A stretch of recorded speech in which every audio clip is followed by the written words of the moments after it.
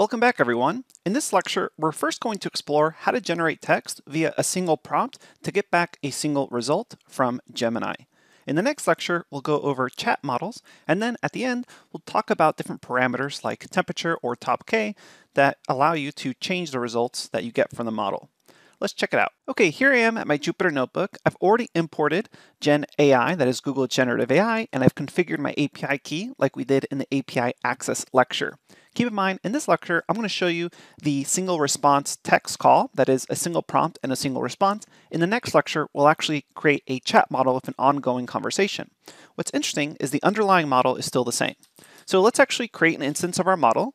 We're going to say model Gen AI dot, and then we call generative model, and then pass in the string of the model we want. Remember, in the API Access lecture, we saw a list of models available.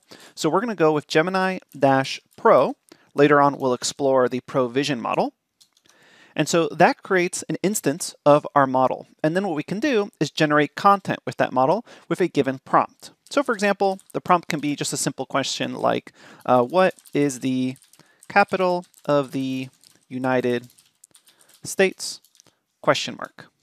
And then I'm going to get a response by generating content with the model. So I will say the response object that I get back is from model generate underscore content, and then I pass in my prompt. And this is going to take a little bit of time, but for such a small, simple prompt, it should be relatively quick. So we get our response back. Keep in mind, the response itself is actually not just text. If I take a look at the response object, it's actually this special object called generate content response. So keep that in mind. If you just ask for response like this, that itself is an object that contains attributes. The attribute you're probably most interested in is the text itself.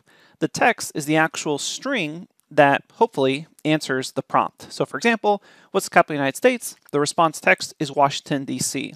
There are other things returned, however, inside this response object. So for example, I can see there's also a prompt feedback attribute to this response. So prompt feedback has to do with the safety ratings of different categories. Depending on what you ask, it may actually trigger a moderation endpoint for Gemini, meaning it won't return back your response. This has to do with the safety of Gemini.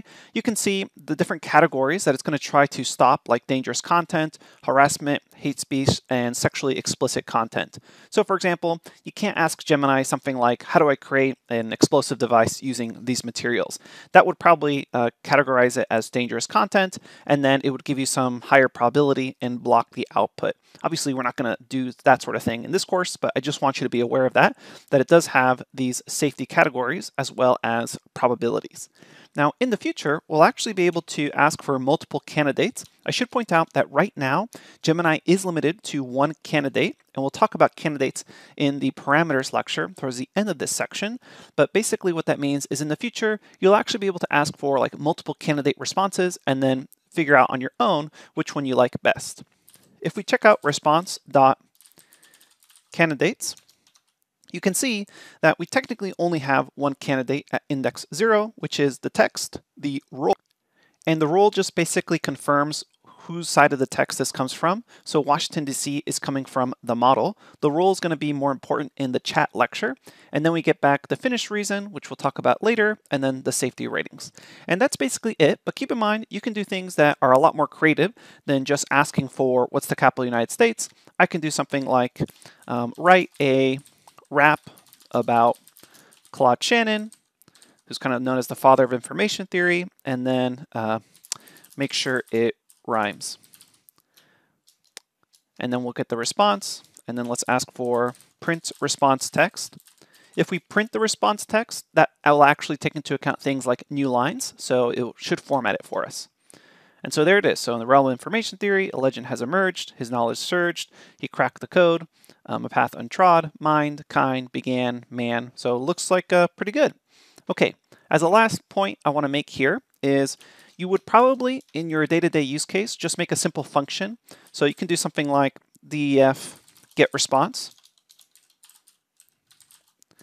and then you'll pass in the prompt and do something like the response is equal to model.generate content from that prompt and then return the response text.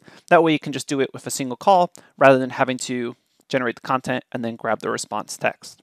So pretty straightforward. Again, generative model, generate content, grab the response.text. Let's explore chat conversations in the next lecture.